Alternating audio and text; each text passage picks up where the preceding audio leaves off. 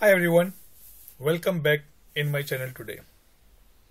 Again, I welcome you all in the series of Let's Understand CSDM 4.0.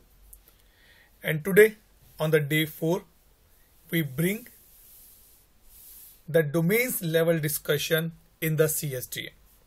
So the first domain which we are going to pick up is the foundation domain. So let's come here. In the foundation domain, if I say, or I can say in the CSDM part, ServiceNow have a 5 domains: foundation, design, build, technical, and the sell and consume. In the first one, we have the foundation. As the name indicate, this is the domain which is going to be base for all other domains as well. Either you talk about the business service, either you talk about the offerings, technical services, design, build, anything you talk. This is going to be base for everything. In this foundation domain, or in each of the domain, ServiceNow has mainly 2 things. One are the standard definitions or the data, and 2 are the persona or the rule. So if you see on this particular image, in the foundation they have a 3 major rule on one side and they have a 1 major rule on the other side. The roles include business process owner, contract manager, and the product owner. And other side, for the data, they have a data manager or data steward, you can say it here. Okay. Now if I go from the standard definitions, it says it represents those tables that contain the base data which is be required for the CSDM part. And also the tables defined in the foundation are not used in the CMDB relation. It means that if I am putting the user field in my business service, it doesn't mean it not providing me any relationship that this user on this CI or this group manage this CI. No, it says only data is there. For the relationship, we have a different tables and different type of relationship available given by ServiceNow. Okay, and in the persona specifically, the common persona, process owner, who is going to be manage the overall process, data steward, who is going to be responsible for the data things which is coming in and out, and the product owner and the contract manager. In this, if you notice one more thing, that is the life cycle. That what is the life cycle of these things? Maybe location, maybe CMDB groups, maybe process, maybe data, maybe department. The practical thing is that we did not consider the foundation data as important as we consider the other things. We simply say, yes, oh data, yes, user data we have, group data we have, location data we have.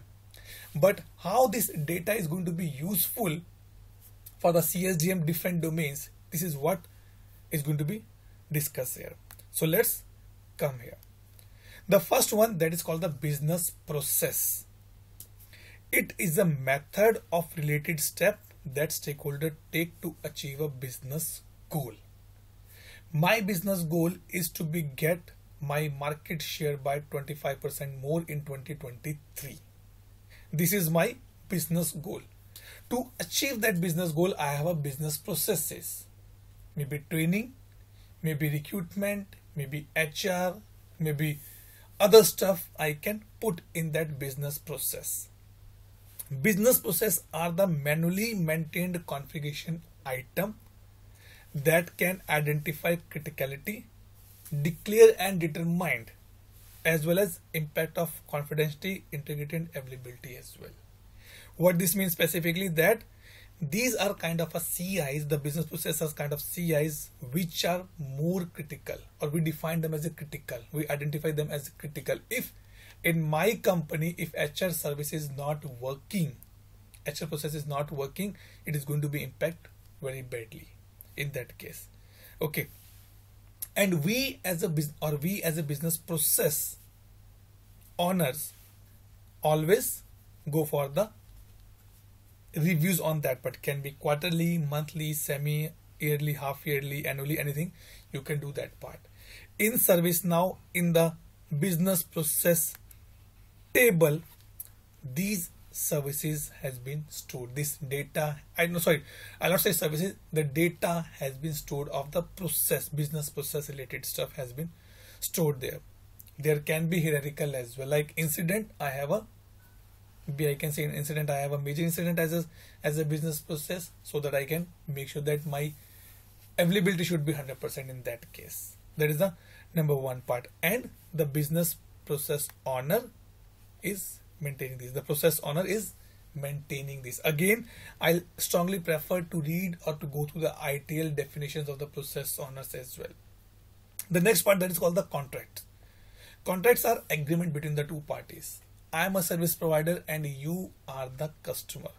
And when we make a deal, it should be documented somewhere, and it is called the contract here.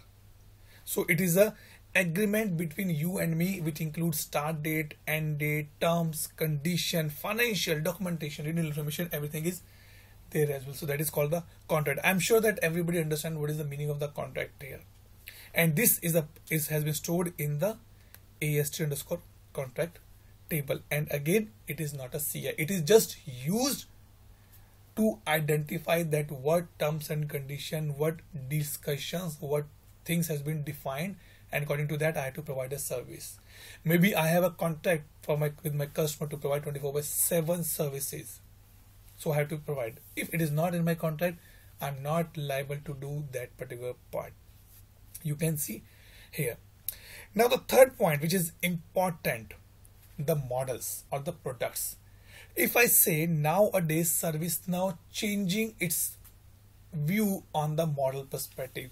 If you know or don't know that in the Tokyo and the previous release, ServiceNow introduced the change model on the very broad level. They introduce. They are saying for the infra you have a different model, for the network you have a different model, for unauthorized you have a different model. It means you can drive your things, you can drive your workflows, you can drive your approvals on the basis of the models. And here also the concept ServiceNow introduced is called the product model specifically.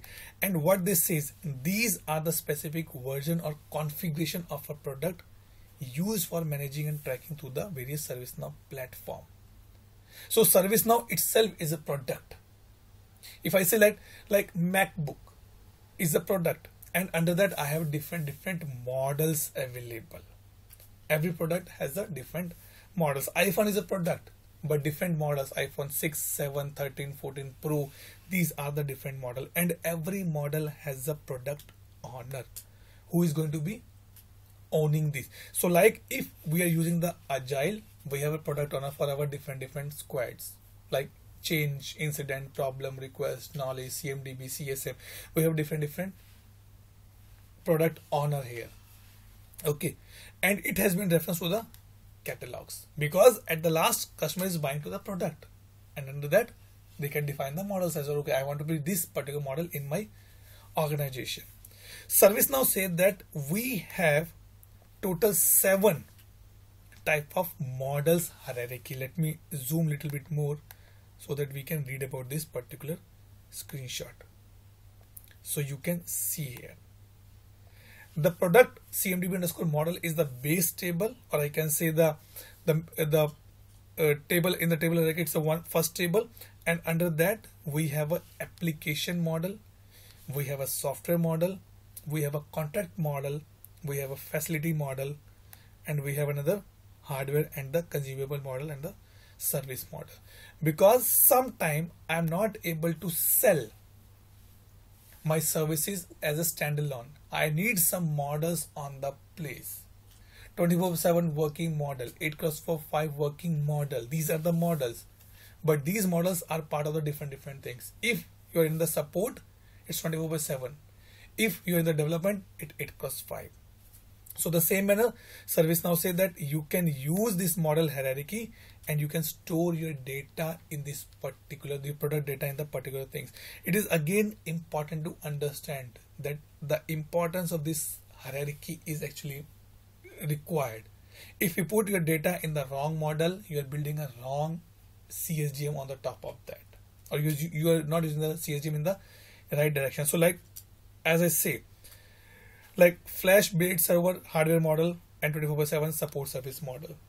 So service model is like 24/7, development model is like 8x5, production support is like 365, but 8x18. That can be the models has been defined here, because the thing which is important to understand, every business, every customer has its own way to do the business, and they don't want to modify that. They say, I have these things, can you accommodate in ServiceNow? Yes or no, you have to be answer. So it says the parent table is CMDB model here, and it is not a configuration items. No, you are not going to be raising change on these. You are not going to be raising incident on these. They are the supporting factors for you. You can populate these things in your services, but you cannot raise the incident on this particular stuff. The next one which we have is called the CMDB group. A very much important, very good concept is available here. Now the thing is that sorry, CMDB group says that I want a single place to know that how my CIs are scattered, and I can put one group on that part. So like if I take example, recently WhatsApp launched a concept called the community. It means all the like-minded groups you can add at one place and then get the information, or you can pass the information from there.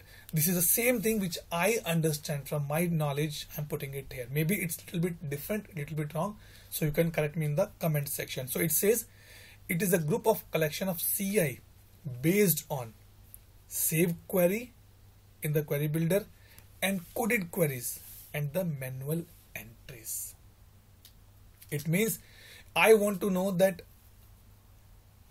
or I want a group where I know, or I want to map that any data center which is available in Delhi, Calcutta and Bombay should be part of this group. So I can put the queries and I can make it as a single group. These groups can be used for the approvals as well in the change. This is what we have done earlier, but it is not a configuration item. It is just for your grouping purpose.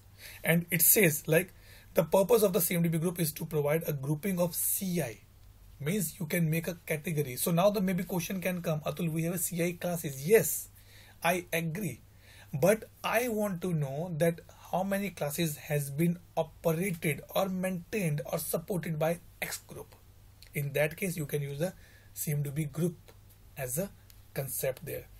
And within the CSDM, the dynamic CI group is used. So we have this concept in the upcoming videos where you can understand that how the dynamic CI group actually works. I will try in the next slides or the next video, I will try to take you on the CMDB on the ServiceNow as well, so that we can see the different table available with the demo or the dummy data.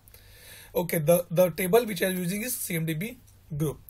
It can contain one or more saved query, but it cannot be a nested group. Means one group cannot contain the another group. Okay, this is what we have to be very clearly identify, very clearly understand this particular part. Okay, so let's take a break here, guys, and we'll come back to the next section of the foundation one, that is called the life cycle, and we'll take a discussion on these parts as well: locations, group, user, and the other things. If you like this video, please put the like, put the comments, share with your friends, so that everybody can get knowledge and understand the CSDM in a depth. Thank you so much. Have a nice day. See you again.